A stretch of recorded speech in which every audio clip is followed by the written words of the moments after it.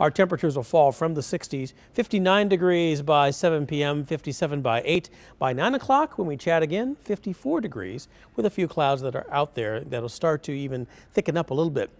Trouble is, we have a super moon tonight. I know a lot of folks are a little curious about that.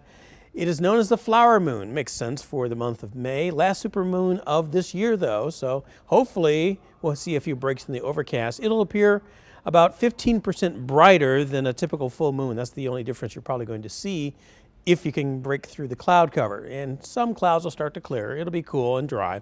Need to maybe have that jacket on. 44 the temperature for the evening hours through the overnight with a west wind at 5 miles an hour. Then on Thursday, cool to start, clouds invade, impact noon and beyond with chances of rain and showers. Take a look at First Alert Future Scan along with me. We start off with a clear slate, and then as we go toward the early morning hours, that's when we see rain showers start to move in, and even a little bit of thunderstorm activity, I think farther south. I think for us it's just going to be a steady rain. Noontime for sure. Better chances of rain toward the afternoon and evening hours, slackening off a little bit. So it's like midday, the better chances. And then a third round tries to set up shop. First portion of Friday not lasting all day. Exclusive First Alert 9-day forecast has our temperatures staying in the cellar, 58 for a high on Friday.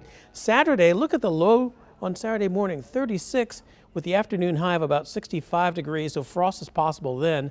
Mother's Day, 64 the high temperature. Monday, 60 degrees. Tuesday, also 60. Heading into Wednesday, that's when the temperatures start to bounce back a little bit. Chance of thunderstorms then. Also rain on Thursday, but it gets back to normal. 51 in the morning, afternoon high of 71. Friday, a high temperature of 74 degrees.